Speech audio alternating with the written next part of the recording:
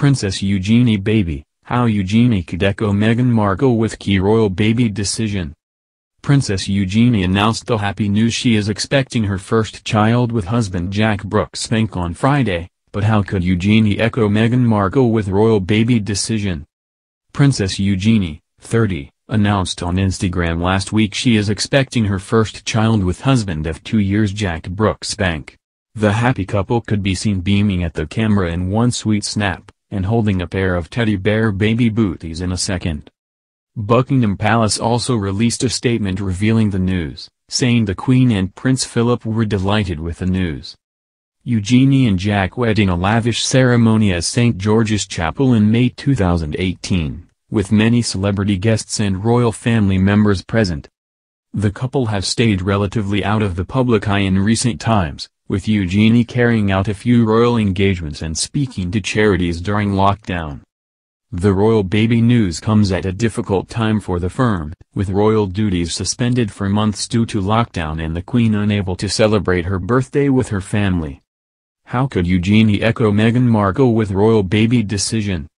Princess Eugenie revealed her child is due to be born in early 2021, meaning a birth could be seen in January, February or even March. This roughly puts the princess at 4 or 5 months pregnant, depending on when her actual due date is. Royal fans have been wondering if Eugenie's baby will be granted a royal title, however it seems unlikely.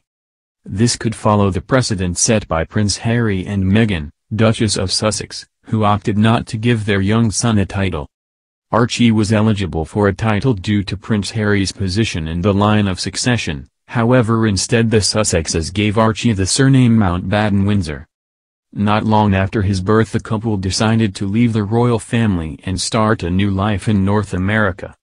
Another way Eugenie may echo Meghan could be to have her baby at the Portland Hospital in London.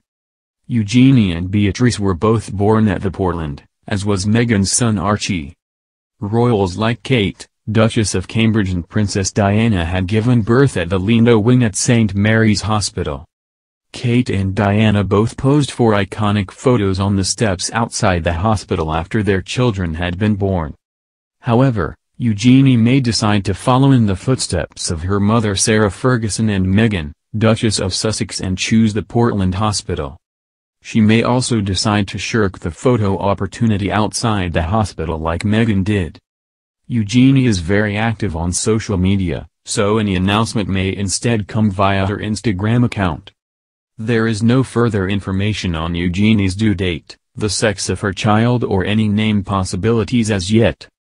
The royal family are delighted, with Sarah, Duchess of York and Prince Andrew due to become grandparents for the first time.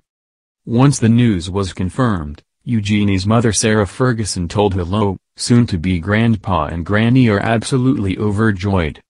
This has been a busy year for the York family, as oldest daughter Princess Beatrice wed her now husband in July. The wedding had been scheduled earlier in the year, however the pandemic and subsequent lockdown forced the nuptials to be postponed. Instead, Beatrice and Ada opted for a private ceremony at the Royal Chapel of All Saints on her parents' Royal Lodge estate.